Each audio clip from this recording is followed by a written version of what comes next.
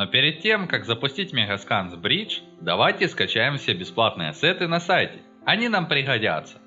У каждого вида ассета есть свои настройки. Например, у 3D ассетов они выглядят так. Вы можете скачать хай-поли и рендерить его без дисплейсмента, или лоу-поли с ним и картой нормалей. Также с хай-полькой можно скачать Z-Tool для ZBrush и кисти, которые использовались в доработке скана.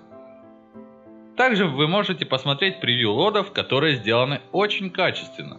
Давайте выберем самый малый полигонаж, Microsurface Gloss, Prepare Workflow Specular, Offline рендеринг и разрешение текстур 2К. Для урока, думаю, будет достаточно. После этого нажимаем скачать.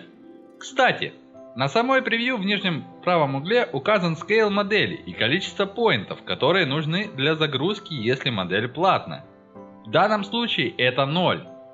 Скачиваем все бесплатные ассеты и переходим к Megascans Bridge. При первом запуске Megascans Bridge просканирует вашу папку, которую вы указывали для Megascans Studio, и подгрузит все загруженные ассеты. В результате мы увидим все скачанные ассеты в его окне. Давайте теперь разберемся, для чего же нужен Bridge и как его можно использовать в своем workflow. Megascans Bridge используется для экспорта настроенных ассетов в определенный движок или офлайн рендер.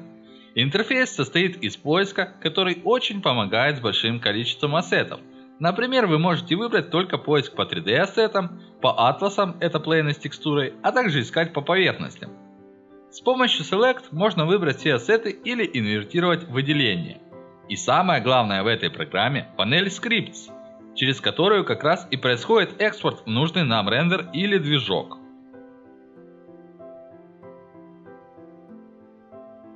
Чтобы законнектить Megascans Bridge и 3D Max, нужно подключить специальный скрипт, который располагается по такому пути: C, Program Files, Quixel, Megascans Bridge, Bridge Data, Support. Скрипт называется Bridge Connection MacroScript. Его нужно скопировать в C, Program Files, Autodesk, 3D Max, Scripts, Startup. Ура! Скрипт установлен, теперь можно экспортировать все ассеты. Начнем с материала, который мы создали в Megascans Studio. Открываем 3D Max и выбираем Vray Render. Теперь возвращаемся в Megascans Bridge и выбираем наш ассет. Затем переходим в Scripts, Max Send to Vray GGX Surface, отмечаем птичкой опцию Use Images from Surface Folder, так как мы уже экспортировали все текстуры с Megascans Studio, и нажимаем Export. После чего откроется папка, в которой будет превью материала и все текстуры. Вернувшись в 3D Max и открыв редактор материалов, мы увидим импортированный материал, в который уже загружены все текстуры и выставлены нужные настройки. То есть вам ничего не нужно настраивать, даже редактировано название материала. Но перед тем, как что-то рендерить, давайте установим замечательный плагин SIbl. Для этого заходим на сайт hdlabs.com. Переходим на страницу Software и качаем все программы SIbl GUI, SIbl Edit и Loader Script для 3D Max. Устанавливаем все по инструкции на сайте. Затем качаем понравившийся HDR и запускаем SIbl GUI для того, чтобы подгрузить ее. После того, как выбрали HDR-ку, нажимаем Output Loader Script и затем с помощью кнопки Open Output Directory узнаем путь к скрипту.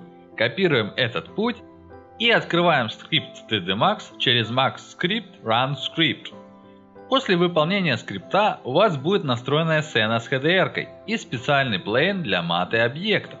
Допустим, если создать чайник и поставить на этот плейн, мы увидим, как он отбрасывает тени на HDR-ку. То есть остается выбрать нужный ракурс и настроить материал. Очень полезный плагин. Давайте сделаем быстрые настройки камеры через Environment Effects и настроим плейн 4 на 4 метра с материалом с Megascans Studio. Заходим в Matte Plane, так как в нем нет надобности, и приступаем к назначению материала. После назначения материала применяем Vray Displacement Mode модификатор, в который подгружаем текстуру дисплейсмента и берем значение Amount из текстового файла, который находится в папке экспортированного материала. В Shift вставляем это же значение с минусом. Давайте посмотрим, что получается на рендере. Ставим разрешение 1080p и нажимаем Render.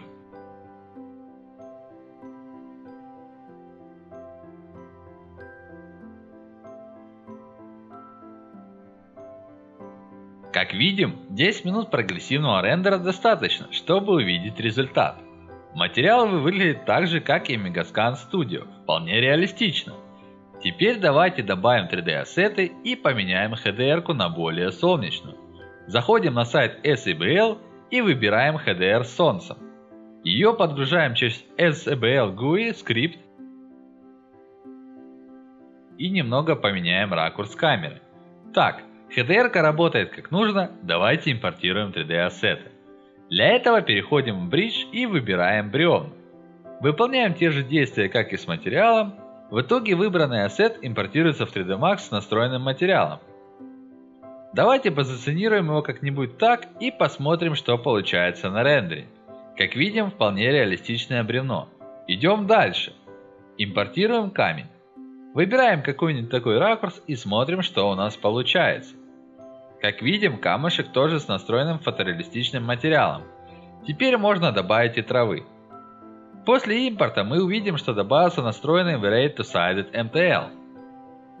Теперь давайте создадим плейн для данного ассета, развернем его на 90 градусов и Pivot Point поставим в нижнюю часть объекта.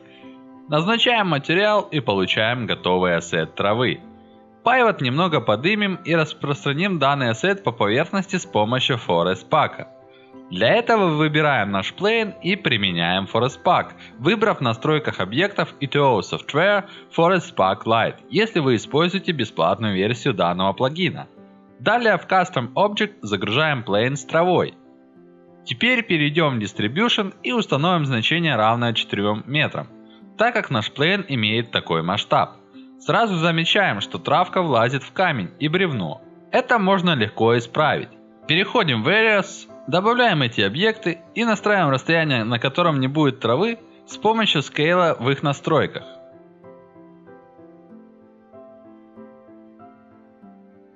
И еще для большей реалистичности настроим разные параметры трансформации. Для этого переходим в вкладку Transformation и включаем Rotation со скейлом. Настраиваем их по своему усмотрению. Главное, чтобы в итоге была некая хаотичность, что и придает картинке реализма. Давайте посмотрим, что получается на рендере. После рендера замечаем, что некоторые части травы висят в воздухе, так как к плейну применяется Displacement. Для решения данной проблемы в ForestPack есть специальный эффект. Сейчас я разберу его настройки. Итак, чтобы трава распространялась по нашему плейну, учитывая карту дисплейсмента, нужно сначала зайти в Transform и Z поставить на 100%.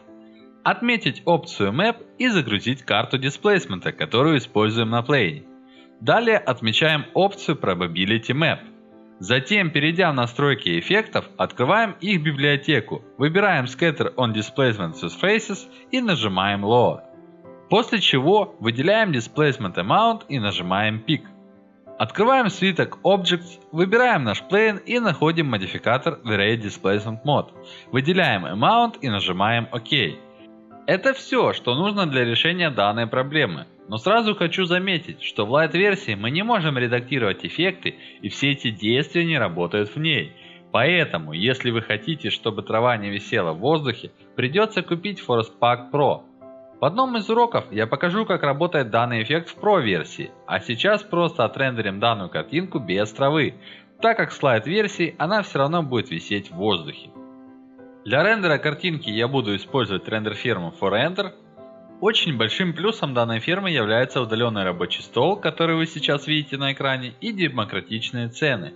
Достаточно мощные компьютеры и есть все плагины, которые могут понадобиться вам для работы.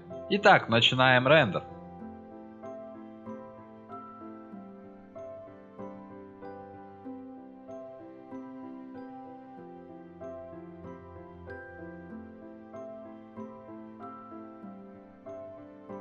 Итак, рендер закончился за 19 минут на одном сервере на базе Dual-Xeon E5-2670. Результат со стандартными настройками Megascans выглядит вполне фотореалистичным. Для рендера я использовал Quick Settings на специальной панели Vray. Выбрав настройки Exterior, HDRi Quality поставил на 100%. Shading Quality я всегда ставлю на 9%, так как этого вполне хватает для качественного рендера. В итоге, что мы имеем в настройках после данного действия? В настройках Backend Image Sampler min_subdiv стоит 2, max 25. Min Shading Rate равный 6. Color Mapping Linear Multiply с гаммой 2,2.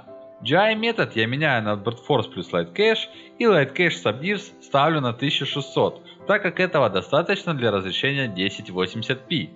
На этом урок заканчиваю. С вами был Krivulya Andrew Charly. Если вы поставите этому видео лайк, то мне будет очень приятно, ведь я старался. Подписывайтесь на канал, чтобы не пропустить новые выпуски с помощью кнопки Subscribe. Делитесь с друзьями через кнопку поделиться, не жадничайте, ведь они тоже хотят получить эти знания. Также можете перейти в группу, нажав на значок ВКонтакте. Пишите ваши пожелания, комментарии и вопросы. И если кликните на превью, то сможете посмотреть первую часть обзора Megascans Studio. Если же кликните на другие из иконок, то вы попадете на один из сайтов с моими моделями и портфолио, ArtStation, 3DD и CGTrader соответственно. На этом урок заканчиваю, следите за новостями в моей группе. Всем мир!